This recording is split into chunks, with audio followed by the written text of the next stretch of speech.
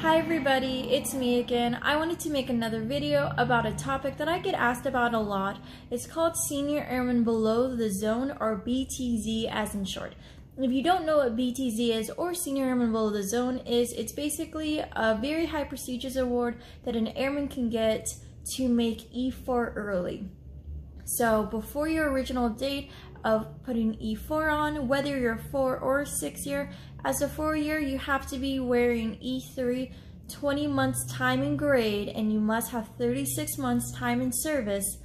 As a 6 year contract, you must be wearing E3 as 28 months time in grade and 36 months time in service.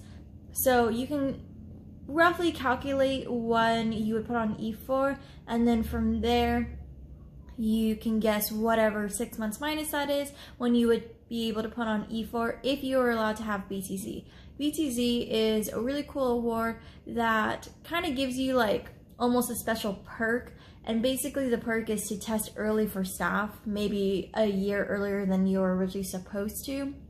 So to find any and more information, if you would like to, if you refer to AFI, so Air Force Instructions, AFI 36-2502, you guys can reference any type of AFI. You can find them on Google and that kind of stuff if you're more interested in kind of reading instead of maybe listening to this video, or you can listen to this video and still reference the guide. And the guide is usually what we use as a permanent party to let each other know, hey, the regs just got updated, here's what we need to do now to change the process or whatever. So BTZ is chosen as the top 15%, but it's chosen in two different ways. It's chosen either as a small unit or as a big unit, or a large unit as we call it.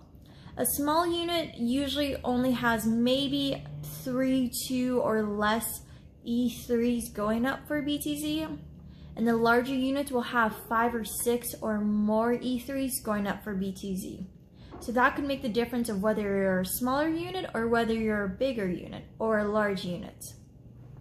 If you are a small unit, usually what happens is you will go against your entire base, so the entire wing of your base, just because if there's so many of you and you can't go anywhere else against another large unit, because obviously that might be a little bit unfair.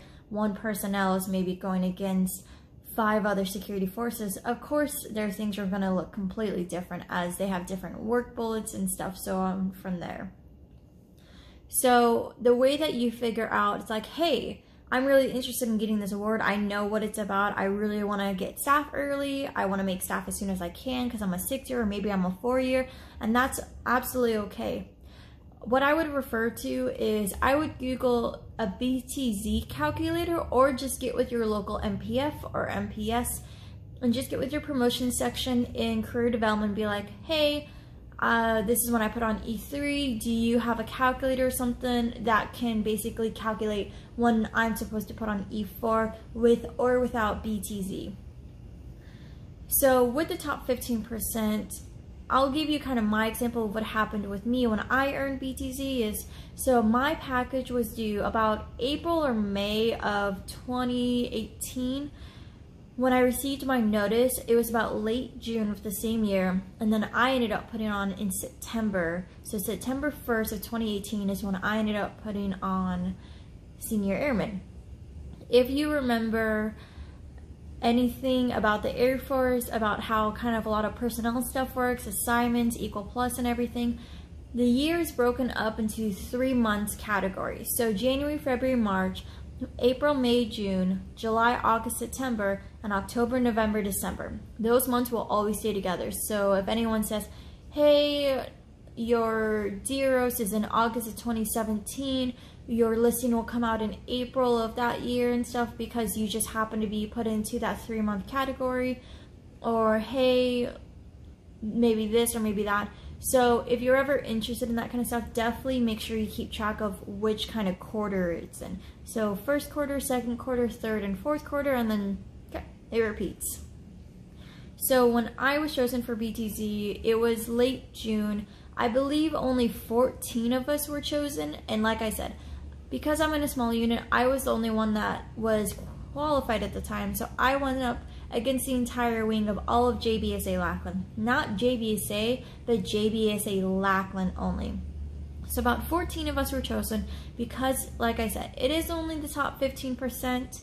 I roughly calculated anywhere from 93 to 94 people went up, and from there, 15%, the top 14 was chosen. Usually you do get ranked, however, and fortunately for us, it was very informal as something was sent out and one of the commanders had possibly sent it out to someone who didn't know they weren't supposed to send it to the rest of the unit. So word got out pretty quickly. My unit celebrated with me. They were really excited for me as I've worked very hard for it. Really, to get BTZ, what I tell the younger airmen and what I tell the trainees all the time is like, just make sure you're always going above and beyond. Make sure you're doing that whole airman concept, because in the end, it really is like that. So your work bullets, your volunteering, your education, what are you doing to be a better airman? What are you doing to be a better airman than your wingman even, or than your peer? A big thing that you could do is you could do more volunteer bullets, you could do more education, maybe even get your CCAF before even your BTZ board, which is a really awesome thing if you're able to do that. You could actually try to pick up extra duties. So if you're interested in maybe being a PTL or maybe being a safety rep of your unit, definitely speak to your supervisor and your chain of command and see if they'll let you either be the first primary or maybe the secondary and that kind of stuff, and just get out there and volunteer. Another really big thing about volunteering, what I tell my trainees a lot is, if you're going to volunteer, volunteer for something that you enjoy. Volunteer for something that you're passionate about. If you're not passionate about it, you're not going to have a good time, especially if you have to go against a board. So sometimes you have to go against a BTZ board, sometimes you don't. If you do go against a BTZ board, definitely look up of how they report in. Usually I've heard you'll be wearing your blues and that kind of stuff, maybe saying the Airman's Creed and reporting in.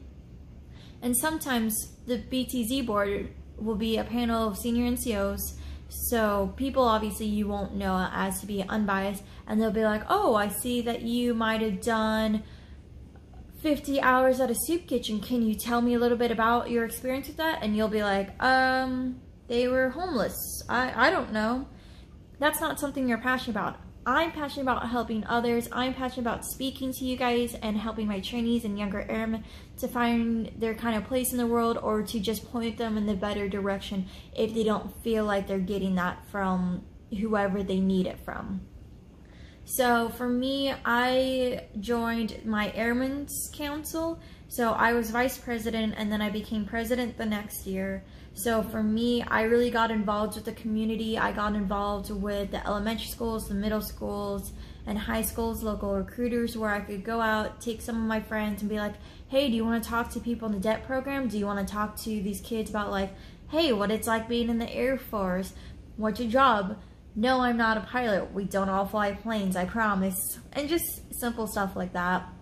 So it is something of, hey, if you are maybe, say if you're in a large unit like security forces or maintenance or even intel, all your work bullets are going to look the same. What are you going to do as an airman to be above and beyond than your workmates or your coworkers or your peers?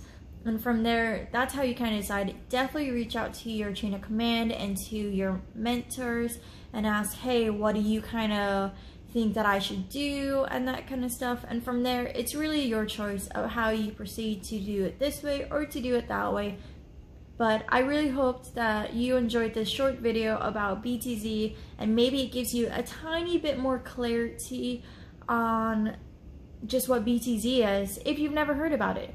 You're more than welcome to message me any questions about BTZ or the Air Force. I'm more than happy to respond to you guys. I'll link my Instagram below for you guys that you can message me there or in the comments down below as well. And other than that, I want to thank you for watching my